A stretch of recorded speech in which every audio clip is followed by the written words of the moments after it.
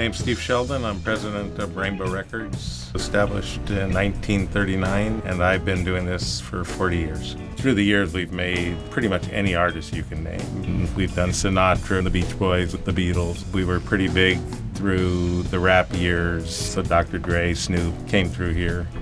CDs came about in the early 80s and pretty much wiped out vinyl. We were down from making 60,000 a day to maybe 25,000 records a week.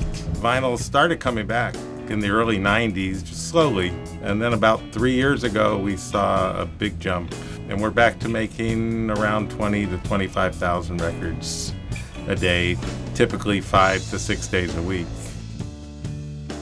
Making records has pretty much been the same for as long as I've been doing it. The first step is you do your recording and you get your master that you're happy with. You cut the lacquers. From that lacquer, we spray it with silver to make it conductive to electricity because it's an electroplating process from that point on. These are electroplating tanks. These are nickel anodes. It's a corrosive solution. It's constantly breaking down the nickel. So what you have here is a bath of metal, basically.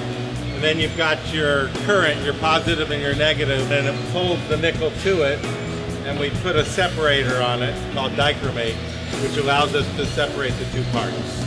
We take that lacquer, which is a positive, and we pull off a negative called a master, and then from that master we make a mother, which is a positive, and from that positive we make a stamper, which is a negative, and from that negative we make the record, which is a positive. All the positives can be played, and we do play them to check them during the process.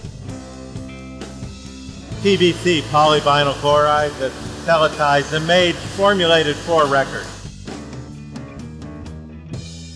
We mold the product. You got a piece of vinyl that looks like a hockey puck, and then the record press is a system of hydraulics. The record mold that's holding the stamper is a steel block with channels in it where the steam runs through to heat up the mold, and then the vinyl goes in, gets lined up with a center pin with the two labels, and then it goes under about 1,800 pounds of pressure, closes, and then the steam shuts off and a water valve opens and allows water to go through those same channels that then cools off the record.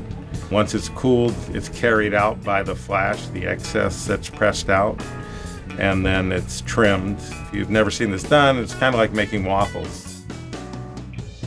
We'll handle a job from any point. We'll design the cover if a client wants, or they can send us in their own design. We have an in-house print shop, and back here we print all our record labels. We print 2 colors at a time, and then if it's a 4-color label, then we run it through twice. Then we drill the center hole on the label, and then the label goes into the punch. The thing that always was attractive to vinyl, even when it was only vinyl, is the artwork on the cover. You know, a CD, you're just getting a little 5x5 square, and here you're getting a 12x12 piece of artwork.